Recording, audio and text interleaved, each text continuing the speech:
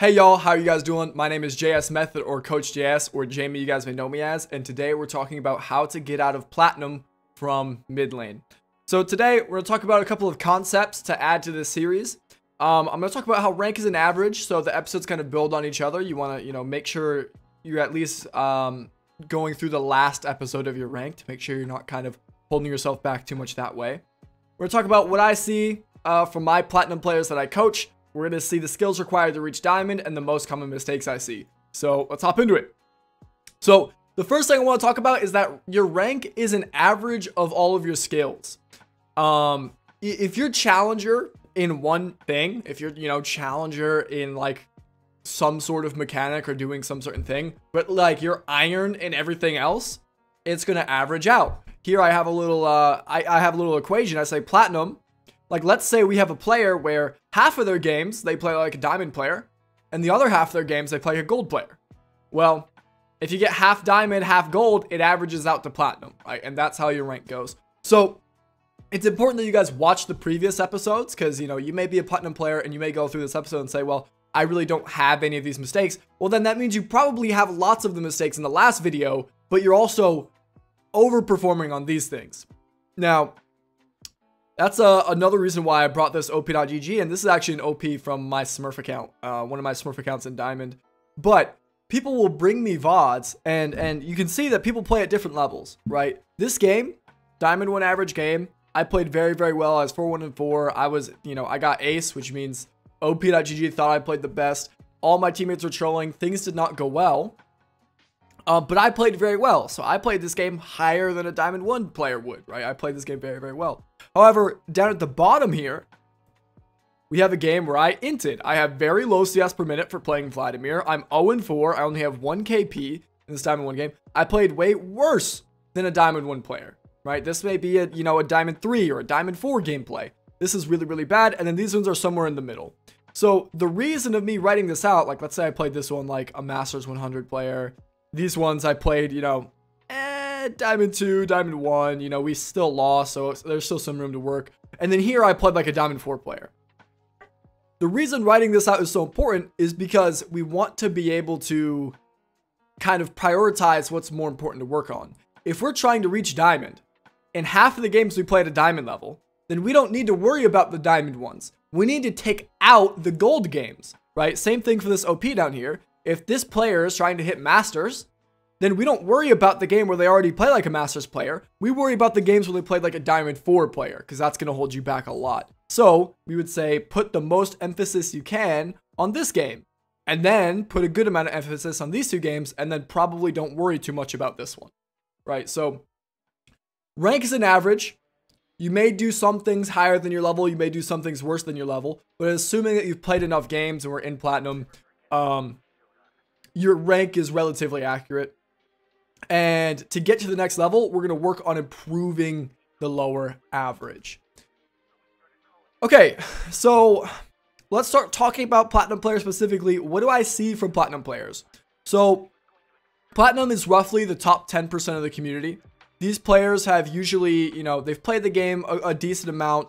And you're really starting to get an idea of the champion you play, right? You guys have stronger champion identity. You guys have stronger lane phases. You guys know how to kind of get leads. You know concepts like, you know how to freeze. You know how to push. You know how to, cheat or recall. You know how your champion wants to get leads.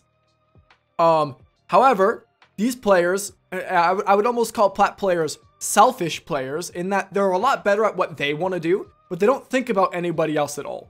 They have a big lack of awareness of their own teammates. They have a big lack of awareness of win conditions, right? This is a very common thing you hear about coaches saying what you need to improve on. Win conditions is super big mid lane and playing towards your comp. You need to know what your team wants to do if you want to help them achieve that goal, right? You need to know what your teammates are doing and thinking so you can play accordingly. I also have this idea that I call oppositional empathy. And this just means being able to put yourself in your lane opponent's shoes, right? Plat players often lack the ability to understand what their opponent wants at any given moment. That's a skill that we really want to work on. And then another big thing we see is suboptimal rotations and very kind of slow or bad or misinformed late game positioning. So this is what I say as a plat player. You guys have a really good start on you, but you're really selfish, and we need to kind of understand that this is a team game. So to get to the next level and to kind of develop our skills more, we're going to be a lot more aware of not only our teammates, but of the enemy team and our opponent as well. So, skills to pick up. The first thing, oppositional empathy. I mentioned this in the last slide. This is being able to put yourself in your opponent's shoes at any moment. You want to know what their win condition is from the beginning of the game. You want to know when they want to trade. You want to know when they power spike, when they do all these things. So to start doing this, in our games, we're going to ask all of the time, and in our reviews especially, what does my opponent want? Any review you're in, you can just take a moment you're looking at and ask, what does my opponent want right now? Is he trying to last it? Is he trying to push? Is he trying to rotate? Is he trying to freeze? Is he trying to wait? Is he trying to speed the game up? Is he trying to play slow? What is my opponent doing? Other ways that we can get better at this is watch reviews from the opponent's perspective. So you can watch your own games from the opponent's perspective, but you can also go and look at VODs from high elo and watch the matchup from the enemy's perspective. So let's say you main, let's say you main Victor, right? So normally you would watch a Victor's perspective versus the champion trying to get better at. Let's say, let's say you want to learn how to play against Kiana. So you're watching a Victor versus Kiana matchup. Well, if you want to learn more about the Kiana and you want to get a more well-rounded perspective, let's actually watch the Kiana versus Victor. Let's watch the Kiana's perspective. So you can see their cooldowns and you can see their clicks and when they want to go in and when they're playing passive and when they're playing aggressive. Let's watch it from the opponent's perspective. Another thing that's really important to keep working on this is before every single game asking, what is considered winning for my opponent? If we're playing Victor versus Kiana, well, as Victor, we know we want to farm and we know we want to kind of, play it a little bit slower and scale. Well, what does the Kiana want to do? What's her win condition? And it's really important to actually ask this and go through that thought experiment, because once you understand that Kiana's going to want to create chaos and she's going to want to solo kill you, and then she's going to want to go roam around and solo kill everybody else, you can kind of play around those opportunities a little bit more. So that's the first thing, oppositional empathy. Now, the second thing is being more aware of your teammates. Stronger information gathering and awareness. So information gathering, this just means like move your camera, please. I see so many platinum players just not looking at their teammates. They don't look at their minimap. They don't move their camera. Looking at the minimap is not enough. That's actually why I have this little picture of F keys up here, because if you can learn to F key, so you can move your camera to the lanes, this helps with information gathering a ton, because if you're just F keying by default, it's really hard to not see what's going on. So watch your teammates, watch their body language, watch what they're trying to do. Ask what your teammates want to do. What's their win condition? Understand what the team wants to get to win, right? This is another way of saying win condition. Does our team want to get picks? So do we have to facilitate, pushing aside, like pushing two lanes, and then when we push these two lanes, we're going to like get picks in this vision where like in the spot where we have the prio? Or does our team want to just 5-man siege mid?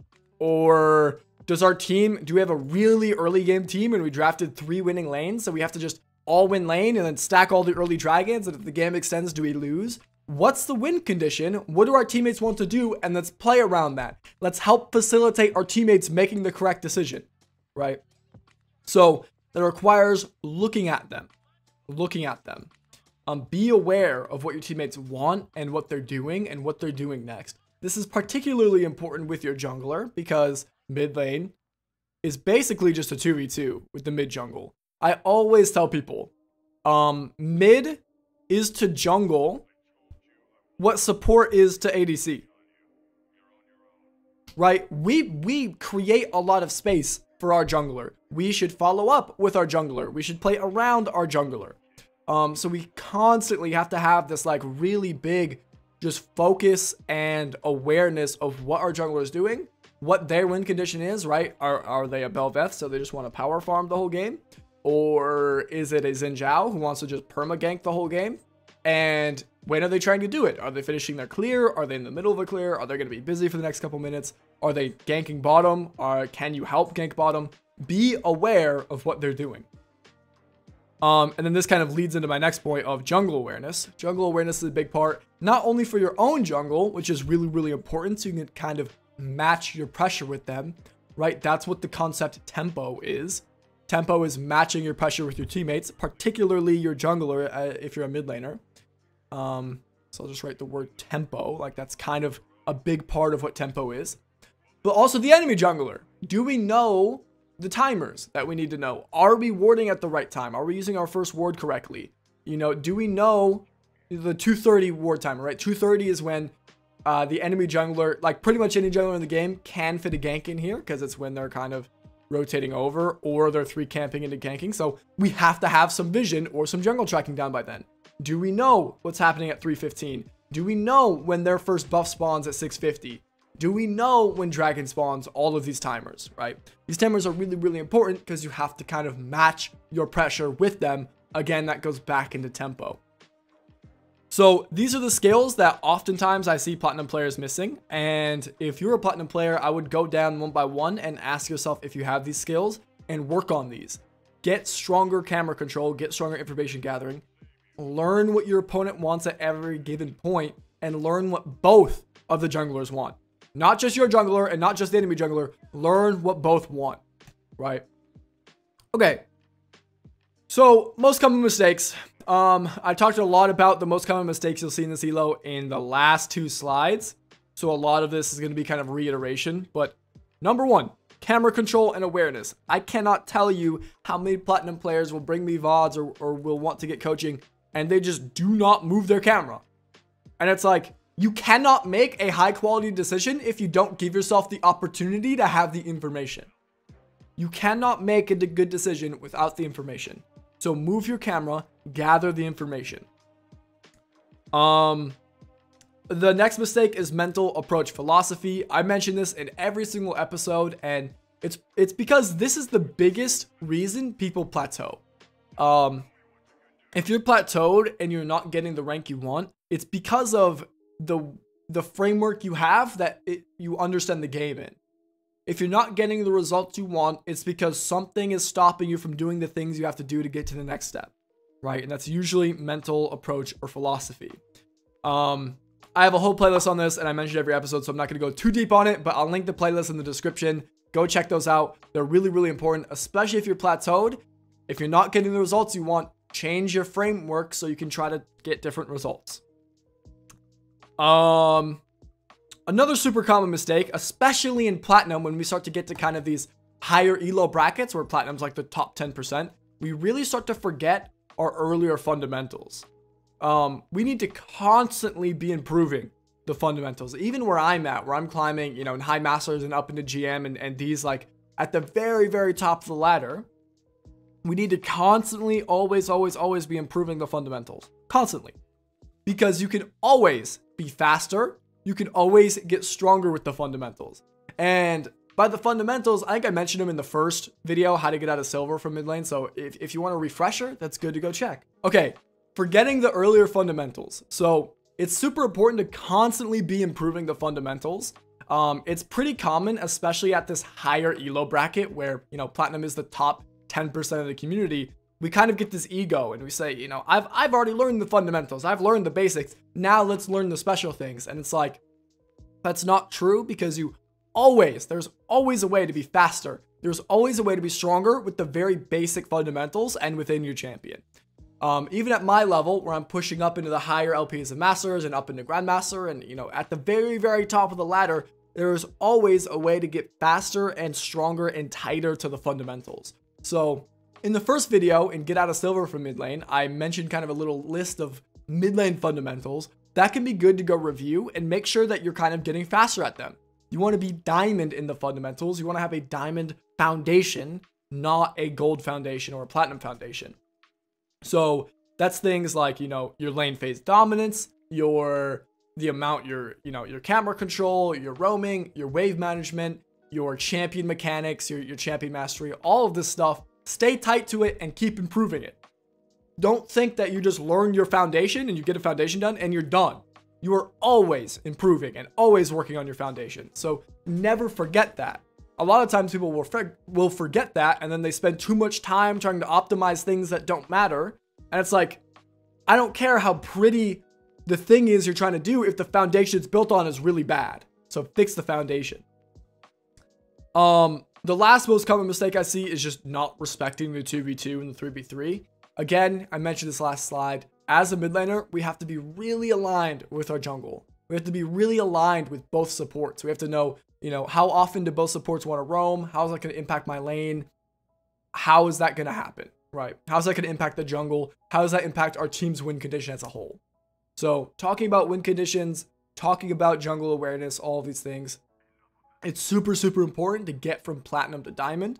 One thing I'll add that actually helped me a lot personally is learning how to add. Learn to add.